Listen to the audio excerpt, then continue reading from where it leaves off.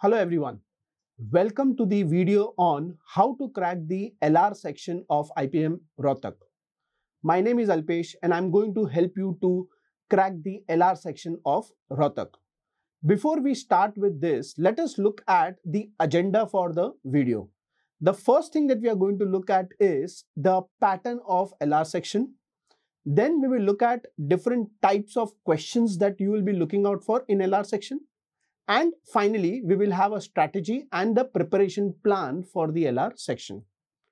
So, if I look at logical reasoning section of the Rohtak test, this is the distribution of questions from the last year Rohtak test. This is an approximate, okay? More or less, there will be some questions. So maybe, you will get more of a coding, decoding, a little lesser of blood relation. A small minor deviations can happen within the topics. But majorly over the years, this is the distribution that has been observed. So if you check, you get 4 questions of blood relations, a couple of questions on coding decoding, 1 question on series completion, 2 questions on directions. You get 15 questions on arrangement. So there are various kinds of arrangements. So you get 3 sets on, 1 on linear arrangement, 1 on circular arrangement, 1 on matrix arrangement. And there are 5 questions in each of the sets. Okay, then you get data sufficiency, you get quantitative comparisons, syllogs, strengthening, weakening, conclusion, assumption, cause and effect. These are all verbal reasoning questions. So out of 40 questions of logical reasoning, there are 9 questions on verbal reasoning. Now, remember there are 40 questions on LR section. On an average, I would suggest if you can spend around 40 minutes for the LR section, that should be sufficient. The type of questions that you get in LR in IPM Rohtak are relatively easier. Okay, so if you are looking at cracking this section, I'm assuming you should be solving anywhere around 35 or more than 35 questions.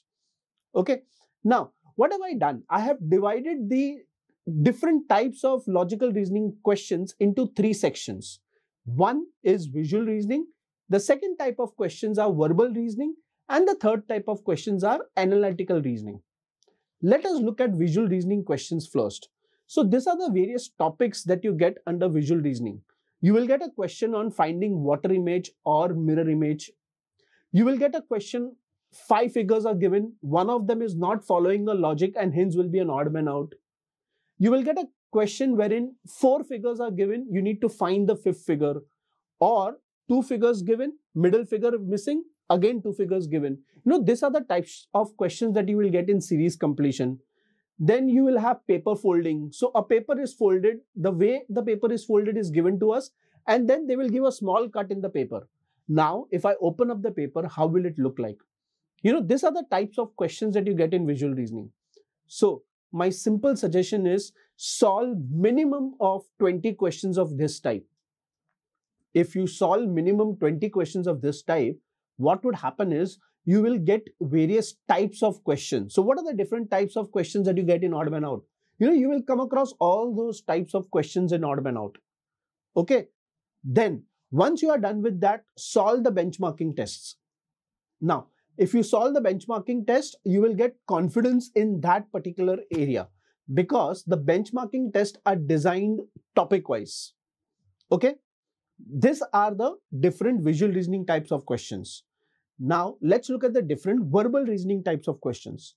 So, as you can see, you have statement and assumption, you have statement and arguments, you have statement and conclusions, you have statement and course of action, you have statement and inference, and you have syllogisms. Weightage is approximately 9 to 10 questions out of 40 is what you can expect here. Now, one thing to be remembered as far as verbal reasoning questions are concerned, this type of questions are low accuracy types of questions. Okay, so what I want you to do is solve a minimum of 40 questions from each of these topics that I have listed down here. If you can solve 40 questions of each type, you will get an idea on how to tackle such type of questions. Okay, so let's say I started solving statement and conclusion types of questions. Can you solve the benchmarking test on statement and conclusion? So once I solve sufficient questions of one type, once I get a hang of those type of questions, move on to the second type of questions and so on. So this was the second topic, which was verbal reasoning. And the third type of questions that we get is analytical reasoning, which I am sure most of us are aware of. So the type of questions that we get here is blood relations, coding decoding, questions on directions, questions on arrangement, series completion, data sufficiency, data comparison, clocks and calendars, and DI is also a part of this. Now, again, if you see, this type of questions are relatively easier. So what is my expectation? Can I solve 40 questions of each type? So say, for example, if I pick up blood relations, can I solve 40 questions of blood relations? So I'm sure then you will cover all the different types of questions there. Under blood relations, you get set questions. That means a passage is given followed by 3, 4 or 5 questions. You get individual questions like pointing to a man, Rajesh said that, this type of questions. Or you also get symbol-based questions under family tree. So if you solve around 40 questions, I'm sure you will get varieties of questions, and then again you will know how to tackle such type of questions. Okay, when you come to arrangement type of questions or even a DI type of questions, let's look at arrangement first. Let's say I have linear arrangement. Can I solve around 10 sets, a minimum 10 sets of linear arrangement questions, 10 sets of circular arrangement questions, 10 sets of matrix arrangement questions? This is what I'm looking at. In DI, basically, can I pick up 10 sets of line graph? Can I pick up 10 sets of tabular data? Can I pick up 10 sets of bar charts and so on? So this is what I'm looking at doing. If you can practice minimum of 10 sets of this area, you will get a good hang of this type of questions. So let's look at special pointers. As I said, the type of questions that you get in LR are relatively easier, and once you solve around 40 questions of each type, you will get used to the different types of questions that are coming in the test. My simple suggestion to you would be, since my analytical reasoning types of questions are relatively easier, start preparing them first. Once you are done with those type of questions, then you can start preparing visual reasoning questions. And once you are done with visual reasoning questions, start with the non-verbal reasoning questions. This is what I am looking at. Now, once you have cleared the concepts, once you have done around 30-40 questions of each area, then move on to practice exercises. Solve as many questions as you can. Make sure you solve not only easy questions, but also solve mid-level of questions, a medium-level difficulty questions.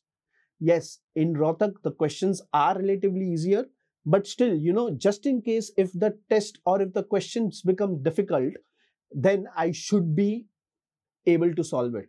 Hence, solve from easy to medium level of questions.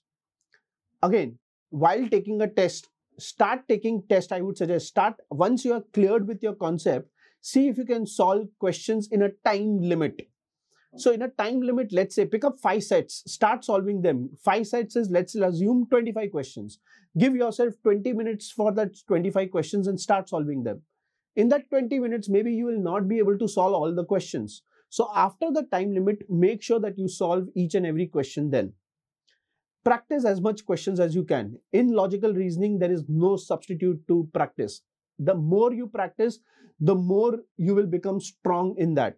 So once you have revised and revisited all the question types, then start solving the practice test. That's what I was suggesting earlier also. Okay, the more you practice, the more you will get stronger in those type of questions. And once you are done with the LR or studying various types of logical reasoning questions, then once you start with your JIP mocks, I'm sure that you will be in a better position to tackle the LR section. I hope this video helps you in your preparation. All the best for the test.